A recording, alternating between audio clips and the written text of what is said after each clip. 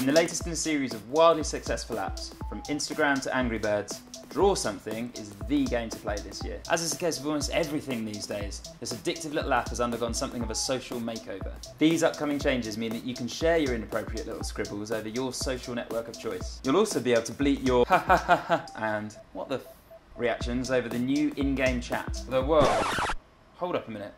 This game was doing pretty well before these changes were added. Thing is, I've heard that the more shareable something is, the more likely it is to go viral, right? Get your notebooks out. It's time for some fun facts about Draw Something. The game was released on February the 1st this year and has already clocked up over 350 million downloads. It's been the most downloaded app on both the Apple devices and Android devices. There have been over 6 billion sketches shared between players, which works out as about 500 million scribbled messes, 200 million naked bums, and over 1 billion big floppy p.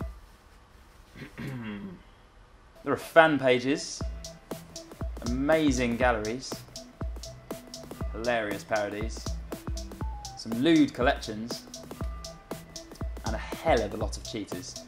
We're not the only people that have taken note, and social giant Zynga have dropped a cool 180 million on buying the developer. Anyway, one question we have is, how did the game get so popular without any sharing features? Reason 1, people love drawing things, especially if they get to muck about. Reason 2, people like texting, tweeting and Facebooking from their mobile, so it's no surprise that they like drawing on it too. Reason 3, everybody's a great big bloody show-off at heart, and they'll always seize the opportunity to show off their wit or artistic skills. Now, lots of people might say that Draw Something's triumph really shows the power of social gaming. Sure, it's social in the sense that you're playing against or with someone else, but if that's how you measure social gaming, then we've had it for years.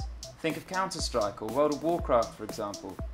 Regardless, the bottom line is that this game has achieved astronomical success even without the most basic of sharing features, proving that games, ideas, apps, videos and content go viral because they make people happy, not because they're easily shareable on social networks. The moral of the story?